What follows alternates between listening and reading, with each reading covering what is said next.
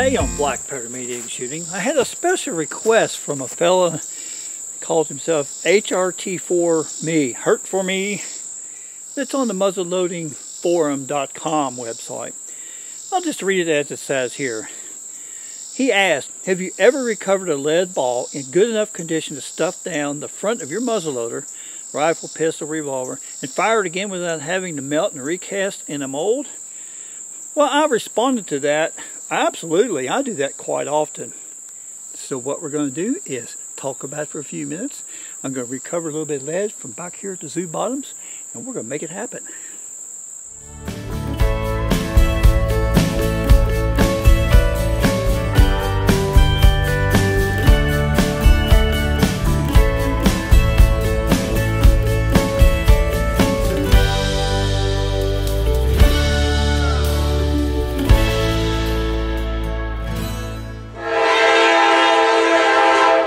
Hearing an aperture is strongly recommended.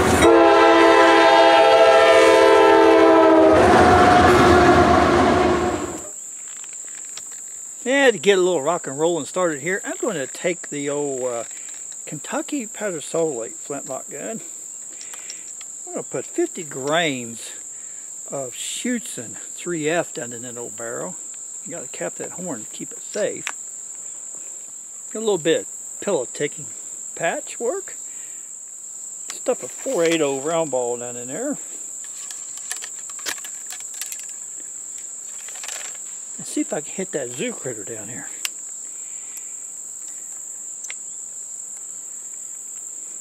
Now if I can't hit it, maybe I'll be able to recover it. We'll shoot it again.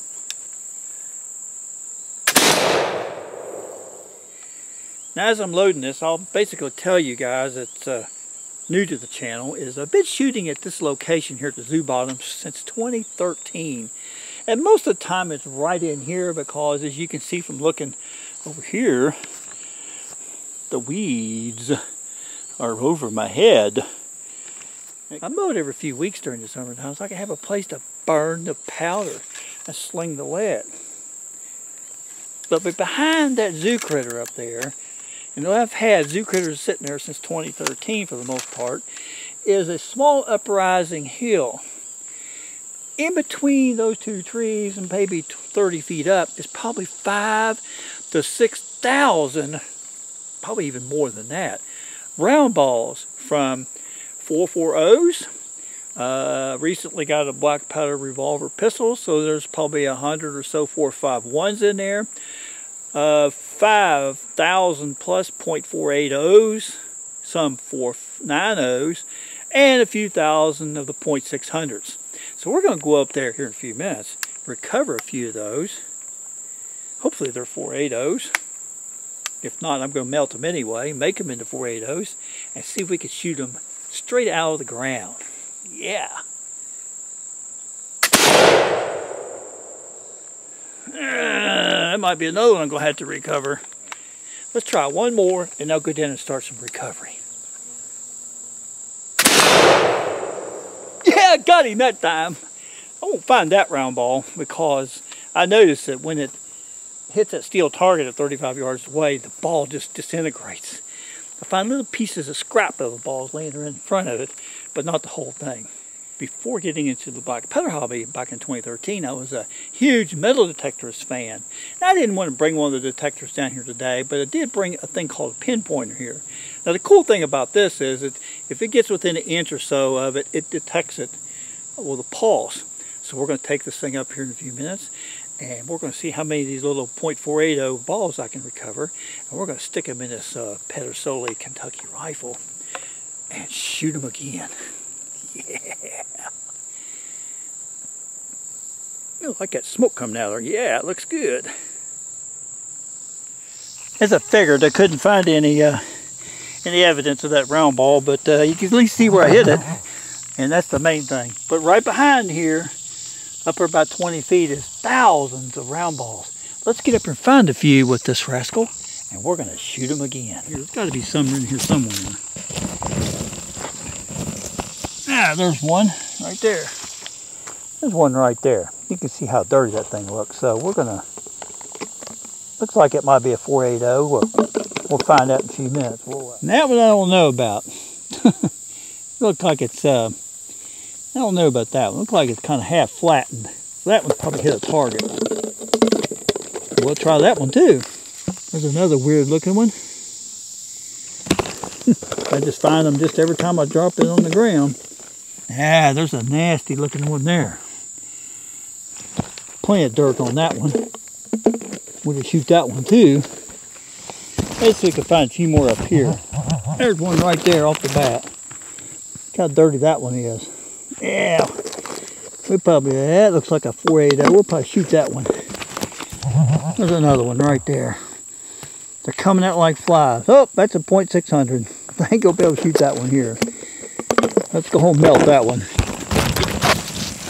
There's another flattened one. Ain't gonna be able to use that one. Go home melt it. I've only been up here less than 5 or 6 minutes and I've already found a dozen of them. And that's just from using this little small pinpointer. If I bring a real detector down here, this thing would never shut up because it would just be wall to wall metal targets. Be lead everywhere. That's gonna be enough. Mosquitoes starting to eat me up. So we got a pretty good little stash of them here. And we're going to pull out the ones that fit in the barrel and shoot them. Got a few of them in here we're going to shoot here in a few minutes. But before we get started, I'd like to ask a favor of you guys.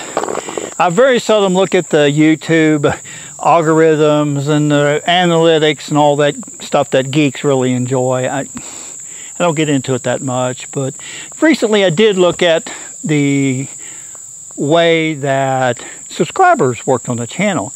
I realized that 27% of you guys watching this are actual subscribers. Man, that's not much. I understand that a lot of the viewers come here from Facebook and from MeWe.com and the Muzzleloadingforum.com and other places that I posted the things, but 27%, I like to see those two numbers reversed. Get these two numbers here go from 72% subscribe and 27% not. So the only way to do that is ask you, and I only do this maybe twice or 3 times a year, to hit that subscribe button down there in the corner and actually become a subscriber to the site. I generally try to post shooting videos on Sundays, and I have a lot of fun stuff coming up soon to post on the channel. So if you don't mind, hit that little subscribe button, hit that notification bell so you know that when new videos come up, and I'm going to bring you more of the fun. All right, enough of that. Let's get back to the shooting because I know that's what you're really here for. Yeah. So let's get this thing loaded up and put one of these down in here and see what happens. Put a pillow ticking patch right here on the top. Let that sit there for a minute. Let's see if we can find something in here that will work. That one looks kind of weird. It doesn't look like it's truly round. It's got some mud on it. It's kind of flattened on one side. So let's put that one down in there. Oh boy, that one is tough. Ooh. Let's prime this rascal up and see if we can actually hit that zoo critter down there. So I think it's a 480 ball. It could have been a 451. Let's see if we old wobbly will get it or not.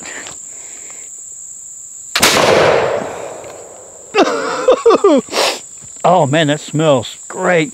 Love that black pepper smell. But choked. Let's try this one.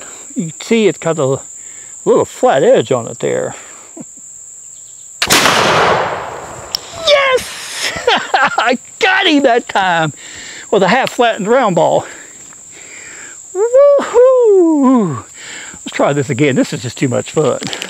That one really got a flat edge on it. Let's try that one. It went in awful easy. Of course, half the ball's gone or flattened one. It should come out easy.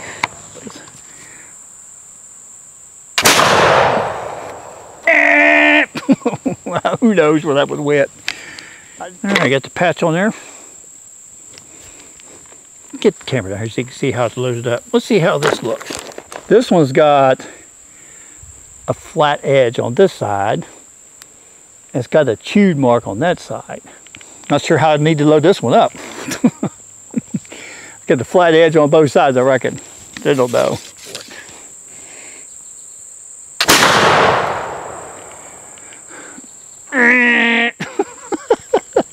That's 1 out of 3. I think it is. I got to do one more to redeem myself, surely. I think I got one more in here that might fit. So let's use something a little bit straighter.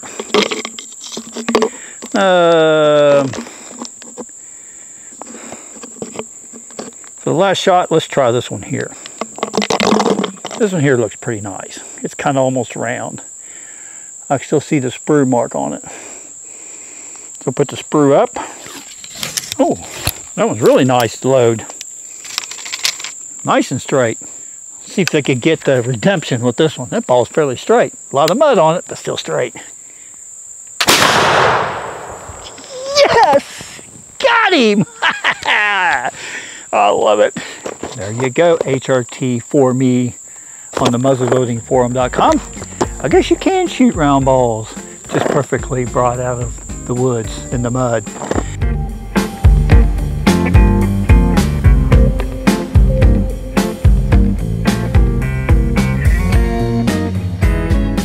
Don't count a whole lot on accuracy, but if you watch this channel, you know you don't count on accuracy for me anyway. Thanks for watching, and we'll catch you on the next adventure.